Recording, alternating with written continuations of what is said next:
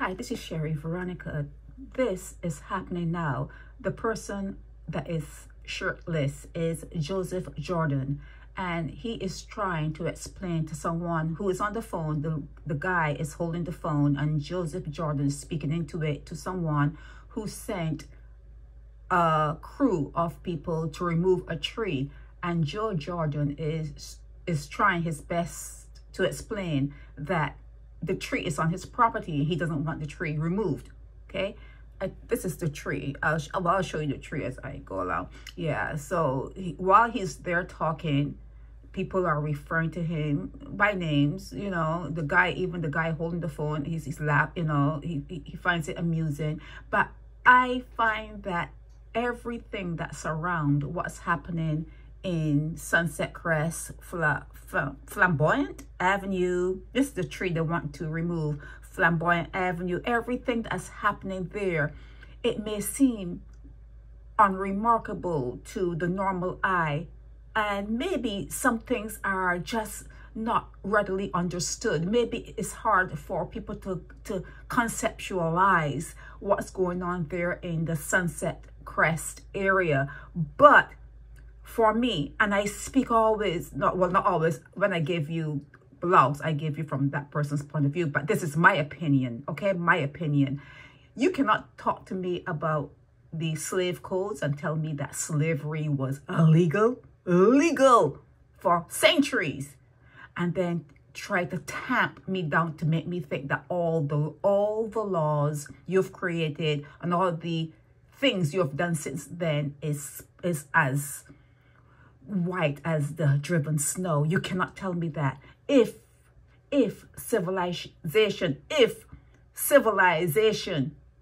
accepted slavery as part of the laws and part of the happening in the land, earth at a certain time, you've shown me that you're broken, and your laws do not always mean that you are correct.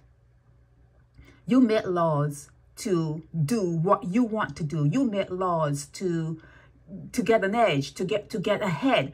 You make laws to tamp people down. So you cannot talk to me about the Homeowners Association in Sunset Crest, okay? The Sunset Crest Property Owners Inc.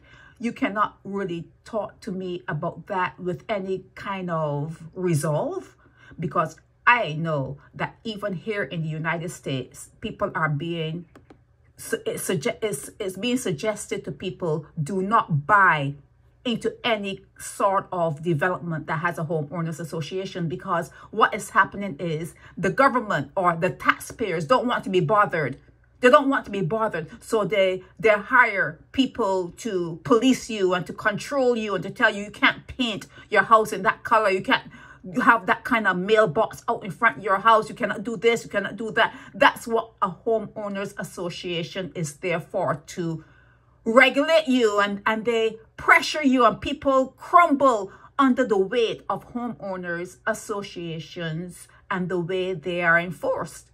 Okay, there are a lot of lawsuits now in the United States to either get rid of them or to tamp them down, to reel them in, because it's out of control. These homeowners associations are out of control, and it's because taxpayers became lazy. The government has other things that they are bothered and have to do, so they give that power to an association to keep a neighborhood or a certain section of the community under control. You know, move your mailbox and move your garbage can, and don't do this, and move that rock, and move that glass. You need to not be so lazy.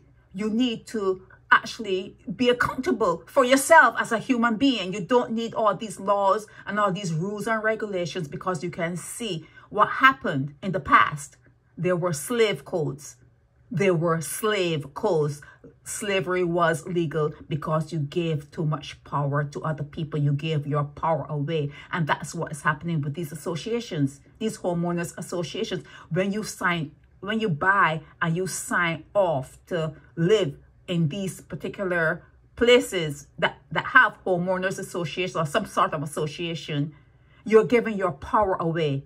You're giving your power away. So what is happening now? This is happening now, and I'm going to try to get Joe Jordan on my show, but surely Patricia Benedict will come on, but I'm going to try to get them both to come on and talk about what's happening in Sunset Crest. And like I said, it's going to be hard for you to really get it into your system that what's what and what's not, because I'm not even saying Joe Jordan is correct. I'm not saying he's incorrect. I'm just saying it's a situation that's hard to handle. It's a situation that's hard to resonate within who you are, because this is one person saying, I own this. And then there are a whole set of other people that are saying, no, you don't.